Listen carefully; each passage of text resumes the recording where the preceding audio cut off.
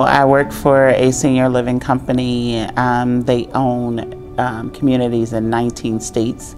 And so I get to travel around and help the staff with the processes and procedures and training on the things that they're supposed to do to provide excellent care. Going into all the different communities and assisting them with their challenges, it helps me grow as well as a nurse.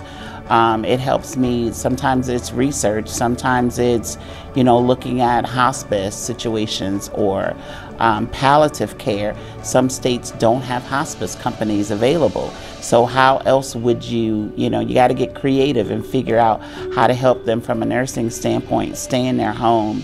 It's assisted living, so it's not long-term care, and they want to, age in place and stay at home. So you have to figure it out.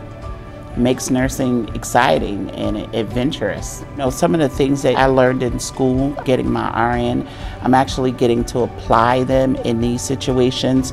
A lot of those things come back to me, and I remember, this is what we may have done in the simulation, and so then you research it and tie it into that patient's diagnosis and their care and their situation. It's really important that you focus on that kind of stuff, and it helps you grow as a nurse. From the minute I walked into Hondros, I had a welcoming group of people that just wrapped their arms around me and helped me to get confident in myself. I'm in my 50s, and so I came in with a lot of doubt that I would even be able to complete this, and being an LPN for so long, I knew that there were old habits that I would need to break and a whole lot of new stuff that I would learn.